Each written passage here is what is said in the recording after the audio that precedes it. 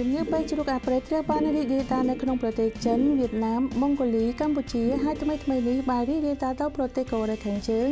ដែលធ្វើឲ្យជនជាតិកូរ៉េមានការព្រួយបារម្ភថាវាអាចរាលដាលនៅក្នុងប្រទេសកូរ៉េផងដែរដោយសារជំងឺបែកជ្រូកអាប្រេតមិនមានវ៉ាក់សាំងឬថ្នាំព្យាបាលដែលអាចប្រើបាននាពេលបច្ចុប្បន្នអ្វីដែលល្អបំផុតយើងអាចធ្វើបានគឺទប់ស្កាត់និងបង្ការពីការរីករាលដាលហេតុដូច្នេះចាប់ពីថ្ងៃទី1ខែមិថុនាឆ្នាំនេះក្រសួងកសិកម្មរុក្ខាប្រមាញ់និងបូសសត្វនឹងដាក់ពីនៃរហូតដល់10លានមុនដល់អ្នកទាំងឡាយណាដែលមិនរាយការណ៍ពីផលិតផលសត្វតែយកមកជាមួយ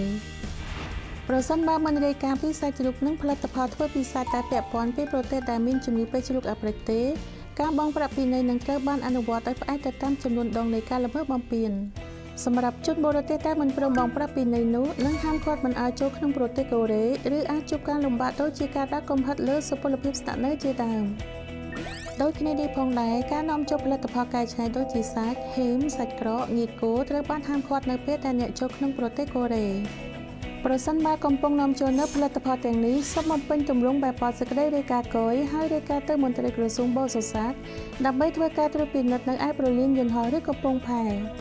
ម្យ៉ាងវិញទៀតអ្នកដែលបម្រើការងារនៅកសិដ្ឋានចិញ្ចឹមសត្វហាមចូលក្នុងកសិដ្ឋានឬទីផ្សារសត្វរយៈពេល5ថ្ងៃបន្ទាប់ពីត្រឡប់មកពីស្រុកកំណើតវិញ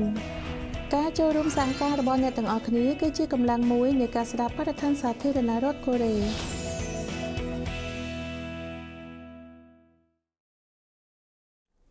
សេវាកម្មពន្ធជាតិកូរ៉េកំពុងលើកលែងនិងកាត់បន្ថយពន្ធលើប្រាក់ចំណូលពីយុវជនដែលបានធ្វើការក្នុងក្រុមហ៊ុនខ្នាតតូចនិងមធ្យមក្នុងគោលបំណងជួយសម្រាលបន្ទុកយុវជនដែលកំពុងជួបការលំបាកដោយសារវិបត្តិអត់ការងារធ្វើ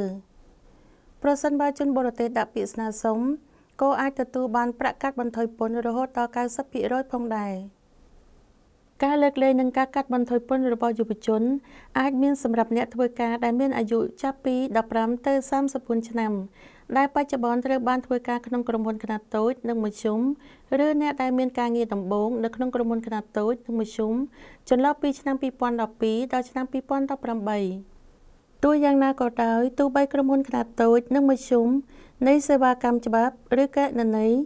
សេវាកម្មហិរញ្ញវត្ថុនិងធានារ៉ាប់រងកីឡាសិល្បៈនិងសេវាកម្មកំសាន្តសេវាកម្មអប់រំឬសេវាកម្មផ្ទាល់ខ្លួនផ្សេងទៀតមិនមានសិទ្ធិទទួលបានប្រាក់កាត់បន្ថយពន្ធឡើយអ្នកដាក់ពាក្យសុំអាចមានសិទ្ធិទទួលបានប្រាក់កាត់បន្ថយអត្រានៃពន្ធលើប្រាក់ចំណូលដែលបានកើតឡើងចាប់ពីថ្ងៃធ្វើការរហូតដល់ចុងខែគ្រប់រយៈពេល5ឆ្នាំដោយសារភាគរយនៃការលើកលែងពន្ធត្រូវបានកែសម្រួលនាពេលថ្មីនេះអ្នកដែលត្រូវបានផ្ដល់ការងារបន្ទាប់ពីឆ្នាំ2018អាចទទួលបានពន្ធរហូតដល់ 90% នៃប្រាក់ចំណូលនិងរហូតដល់ 1,50,000 វ៉ុនក្នុងមួយឆ្នាំសម្រាប់យុវជនដែលបានធ្វើការងារមុនឆ្នាំ2018ហើយធ្វើការមិនលើសពី5ឆ្នាំច្បាប់ពន្ធចាស់នឹងត្រូវអនុវត្តចំពោះប្រាក់ចំណូលរបស់ពួកគេរហូតដល់ឆ្នាំ2017ហើយច្បាប់ពន្ធដែលបានកែសម្រួលនឹងត្រូវបានអនុវត្តចំពោះប្រាក់ចំណូលរបស់ពួកគេចាប់ពីឆ្នាំ2018ការដាក់ពាក្យសុំអាចធ្វើបានដោយបំពេញពាក្យសុំកាត់បន្ថយពន្ធលើប្រាក់ចំណូលដោយទាញយកពីគេហទំព័រសេវាកម្មពន្ធជាតិហើយបញ្ជូនទៅក្រុមហ៊ុននៅដំណាច់ខែបន្ទាប់ពីខែដែលបានធ្វើការ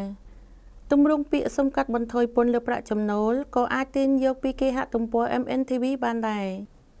ក្រុមហ៊ុននឹងប្រមូលឯកសារកម្មករនិយោជិតនៃពាក្យស្នើសុំប្រាក់កាត់បន្ថយពន្ធលើប្រាក់ចំណូលហើយបញ្ជូនវាទៅការិយាល័យពន្ធមូលដ្ឋានរួមជាមួយទម្រង់បែបបទនៃរបាយការណ៍ស្តីពីការកាត់បន្ថយពន្ធលើប្រាក់ចំណូលក្រុមហ៊ុនខ្នាតតូចនិងមធ្យមប្រសិនបើអ្នកជាពលករបរទេសដែលកំពុងធ្វើការនៅក្រុមហ៊ុនខ្នាតតូចនិងមធ្យមសូមសាកសួរទៅក្រុមហ៊ុនហើយដាក់ពាក្យស្នើសុំប្រាក់កាត់បន្ថយពន្ធMNTV មានទទួលព័ត៌មានវីដេអូព្រឹត្តិការណ៍គ្រោះថ្នាក់ផ្សេងៗរបស់ជនអន្តោប្រវេសន៍ប្រសិនបើមានព័ត៌មានចង់ចែកចាយក្នុងការផ្សាយអាចទំនាក់ទំនងតាមរយៈទូរស័ព្ទឬអ៊ីមែល